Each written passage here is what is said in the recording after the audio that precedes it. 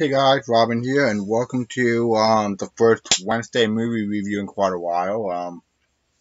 Today's movie is today's movie is a family slash children's film from 1975.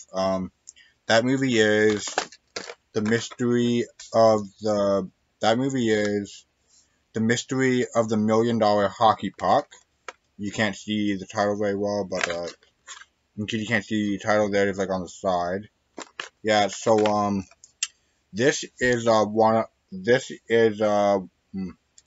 this is probably the most obscure movie that I've ever reviewed because at the time of this filming, March 4th, 2020, this movie has only 50 ratings and 2 reviews on IMDb. Now, the movie is about a French-Canadian orphan named Pierre, which is the most unoriginal and cliche French name that you can give a character.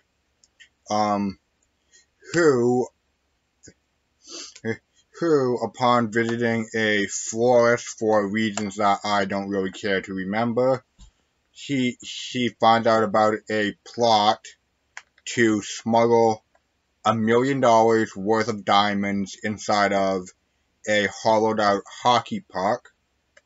I'm not really sure if you can fit $1 million worth of diamonds into a regulation sized hockey puck, but I'm not a jeweler, so. And speaking, but there is a jeweler in this movie. I'll come back to him a little bit later. Pierre is played by Michael McDonald, which, according to IMDb, is the same Mike McDonald as the late Canadian comedian who passed away in 2018. But I highly doubt that, because if it actually is that Mike McDonald playing Pierre, then he looked and sounded really young for someone who would have been 21 at the time. Now, it also follows his sister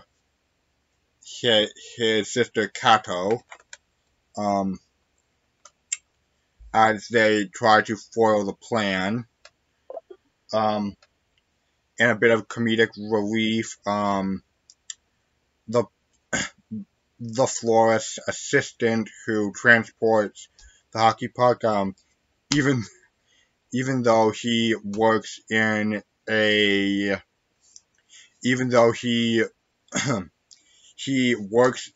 flower shop, even though he apparently has allergies, even though he's apparently allergic to flowers, because allergies are just so hysterical, am I right?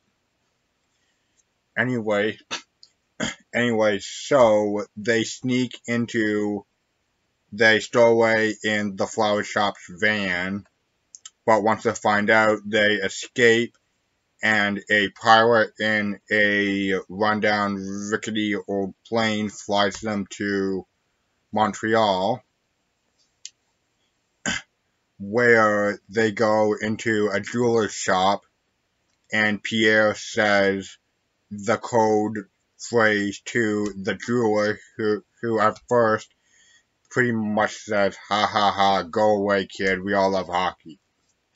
But when Pierre repeats himself, the jeweler gets a hint, and he's like, "Oh, well, how smart of them is that they send a couple kids? Ha, so genius." And by the way, the florist is played by Fred Doederlein. I probably didn't pronounce that right. Who is the same man that played Dr. Hobbs in the beginning, who played Dr. Hobbs in the beginning of my second most favorite Canadian film, Shivers. In fact, he looks exactly the same, beard and all, which isn't too much of a surprise because Mystery of the $1 Million Hockey Puck and Shivers were both made and released in 1975. So it's kind of odd. Now, I don't know which movie came out first that year because there is like a definitive date for Shivers.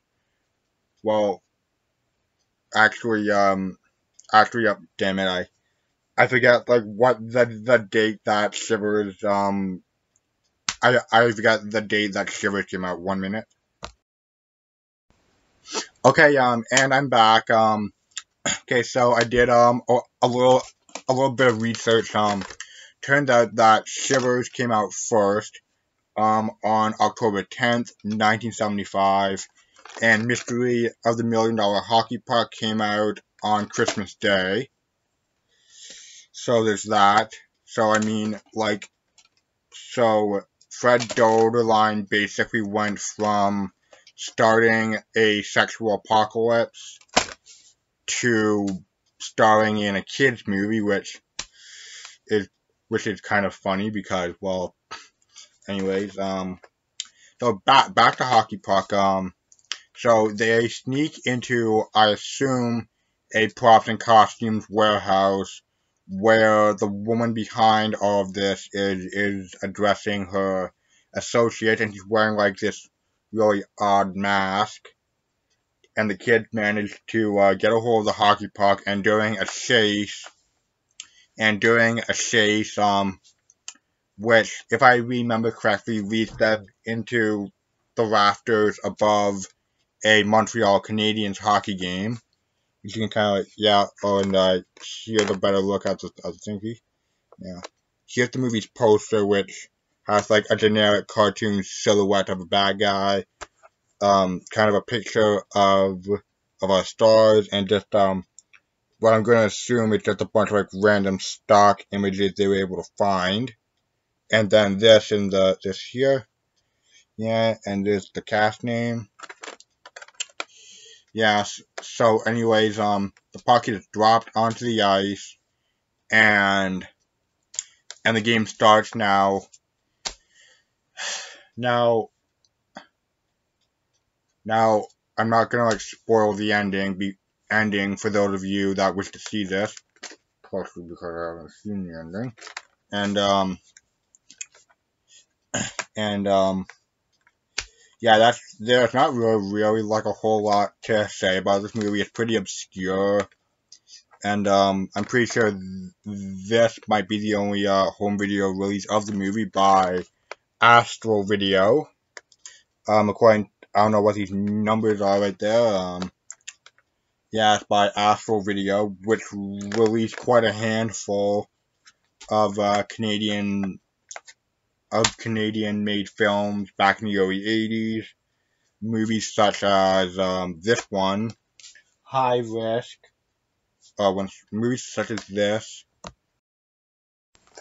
So they released Hockey Puck, as well as High Risk.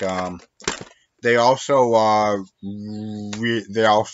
released Shivers on this format.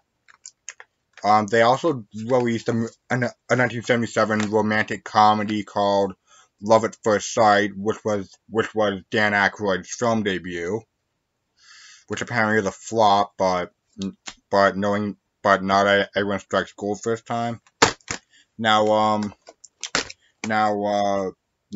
Astral, now there is like another like home video VHS company today that releases movies in limited like quantity, called it Shivers Entertainment, and I don't have like one of the Shivers Entertainment things yet, but it looks incredibly similar to this kind of label. The only difference is, instead of Astral, it says Shivers.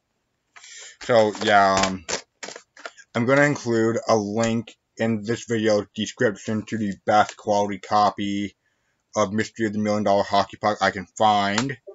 But just be warned, since the actors are kids, since our main stars are kids, their acting is pretty bad.